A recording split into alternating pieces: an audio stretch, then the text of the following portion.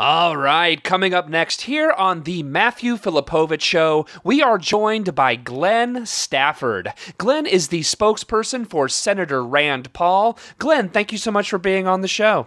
Well, thank you, Matthew, for having me on here, but I have to say I'm not doing very good. Nope, not very good at all. Oh, okay. Well, what's wrong? Well, I'm sure you heard of the Borowitz report article on Rand Paul calling for the impeachment of President Obama for allowing Beyonce to lip-sync the Star-Spangled Banner. Yes, actually, I did read that article. It was very, very funny and insightful. Funny? Insightful? That article wasn't fair. Well, what do you mean it wasn't fair? I mean, because Rand Paul didn't really say that? I mean, we all know that. I mean, it wasn't supposed to be taken seriously. It was a joke. No, it's not fair because Senator Paul was about to make that very statement before the Borowitz report broke the news. And we wanted to do it in our own way, but Borowitz made us look like a fool. Hold on. So Rand Paul actually wanted to call for Barack Obama's impeachment over this whole Beyonce silliness? Yes, but he made it sound so petty. I mean, we think that Obama has always been a fraud, and this just proves our point that he is. I mean, how can the Republicans be taken seriously if these newspapers and websites are making up stories that are actually true? I'm sorry, what? Well, you see, look, I mean, Fox News and the Drudge Report, and other bastions of the truth, well, they can't do their jobs. The people over at The Onion and the Borowitz Reporter are going to break news that we didn't get to manufacture first. It's not fair. You are aware that those websites, The Onion and the Borowitz Report, you are aware that those are satirical, right? Well, they're satirical pieces, whatever that is, are blatant lies that happen to be really true.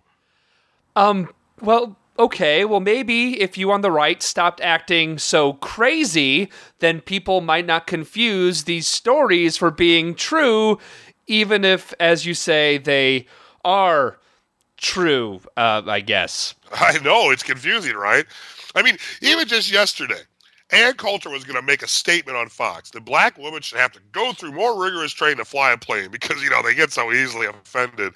And then the Daily Courant breaks a story that Ann was refusing to fly on a plane with a black woman pilot.